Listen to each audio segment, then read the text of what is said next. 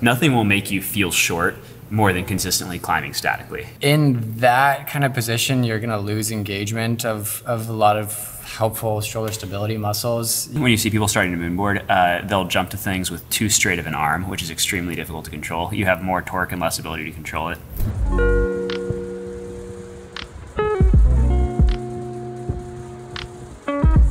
Good. Come on, Bethany. You're cruising. Come on. Nice. Come on. Come on. Good. Good. Really impressed the speed and sort of like conviction with which she generates. I like that everything starts from like a straight arm generation. A common mistake that people end up with is starting to get kind of bent in for control and then trying to like generate from here. But everything she does is just kind of like out, set, rip, jump. Like basically every move, she goes from a high foot to like a full extension, you know? So she's very comfortable generating out of these bunched positions like you pointed out. And so that actually just brings me back to like sort of a typical PSA for shorter climbers in general.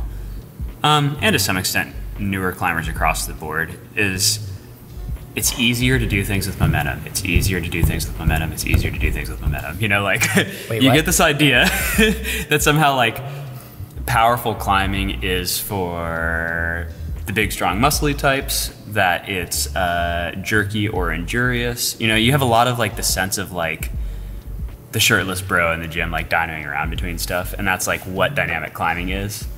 But in general, if you have to get to full span, it's immensely easier to do with momentum. You know, it's like, it's just utilizing a bit of speed and trying to get as many different parts of your body as possible to generate the movement rather than just trying to like lock it on a hold. So if you're shorter or if you're just doing big moves, it's immensely difficult to lock off those moves and do them statically, you know? And so nothing will make you feel short more than consistently climbing statically. If I try to like lock something off and reach, you're like, man, that's a mile away. But if you take advantage of just being able to like lurch across to it, much easier and you can get much, much further.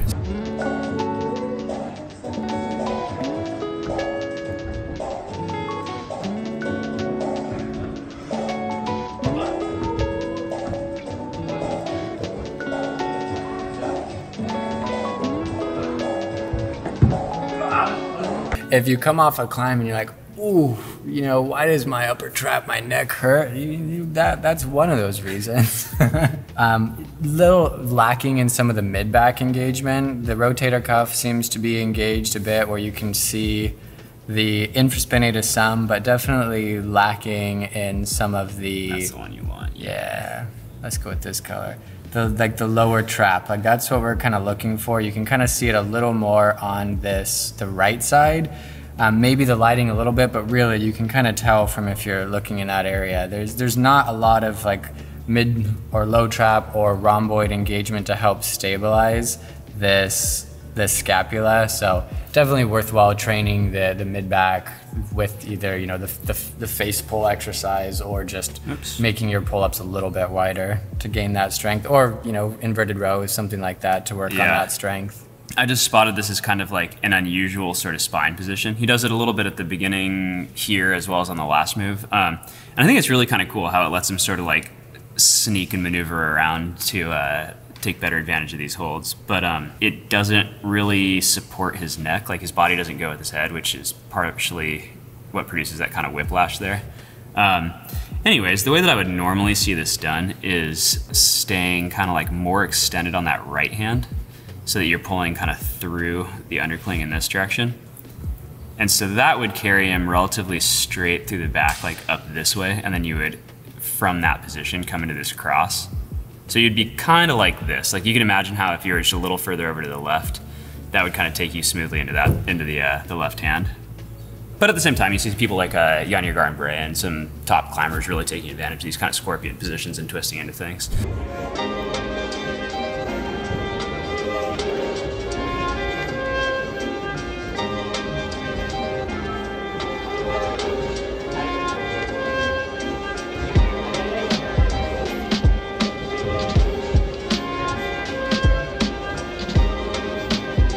This is actually kind of an important point because there's a couple things that people kind of classically err on with moon kicks. One is to drive just with the leg and not really with the hips, which is largely what's happening here. But also he doesn't really carry through with the leg completely. This is more Yeah. like a knee lead. Two really simple, straightforward cues for moon kicks in general, and they don't always have to be totally extravagant. You want to kind of balance it with the amount of movement that you're trying to get. But one is that you should essentially initiate with a back flag. So you see how he kind of starts to here, but you want to have your leg kind of like this, you know? So like really reach back. You should feel it sort of through your like obliques and kind of across the body. The general feeling of it should be like really casting back, like for a huge shot, like soccer kick. So to some extent, using like your whole leg lets you kind of steer and direct things a lot more. And when you use just sort of a knee, it's a lot more kind of quick and jerky. So a little less control, a little less power.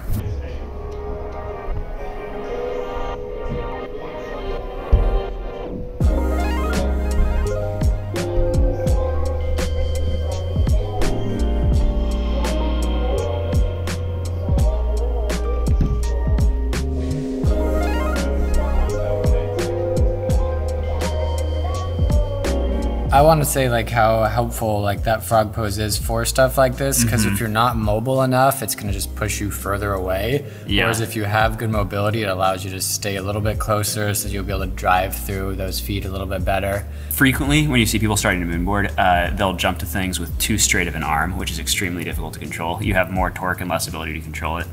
So jumping into that with the bent arm was good. Left shoulder is a little bit elevated, which isn't ideal, but he sticks this and then he immediately looks down at his foot, which is also quite good. Good kind of precision and tension setting up there. Don't love seeing the generation out of bent arm. As it turns out, still fine. He hits it smoothly, not a lot of excess momentum. But this is exactly the opposite of what we saw with the shorter girl, Bethany. Yeah, Bethany. Broadly speaking, the longer you have to accelerate, kind of the faster and more power you can get, and the less sort of like maximal effort it takes to achieve that, because you simply have more time to accelerate.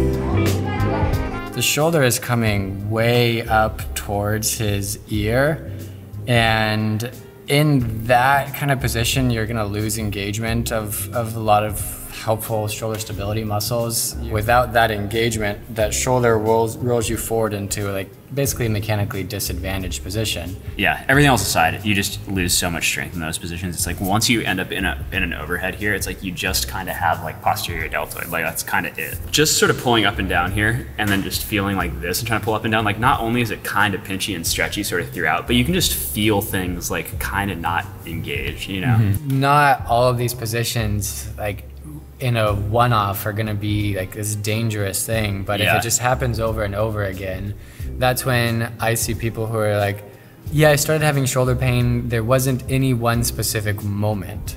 So training that awareness for one is important, but just creating those positions and working on your engagement by trying to engage that lower trap and keeping that down and back rather than allowing it to shrug up and forward and compensate through like the upper trap is a good drill, whether you're doing it with an isolated single arm Y drill Yeah. or like 2 arms or a face pull into an overhead press, or just when you're warming up, like shooting for a hold and then And just kind of feeling that tension all the way through. exactly. It's convenient that the things that are somewhat injurious are also basically never mechanically advantageous, you know? So it's like, you know, And I think that's why like, when I help people with shoulder injuries, they feel stronger with their climbing afterward. It's because it's not just the recovering from the injury, it's that Yeah. they're learning to be in more biomechanically sound positions. Yeah. So their shoulder just feels stronger and able to generate more force. exactly. Win-win. Along those lines, I have a couple of like sort of warm-up routines that I like, and clients will sometimes like, they'll be all of like 3 sessions in, you know, and be like, oh, I feel so much stronger, which is great, but that's just not nearly enough time for like a physiological adaptation, or even in many cases, like much of a neural adaptation. So I think it's literally just, like you said, like learning how to generate from stronger positions, and that can be done very quickly. Great. So Sweet. Yeah. And as always, of course, thank you to Dan. If you want to get some personalized information and obviously climb a lot better, he is available for coaching, and that information will be available in the description.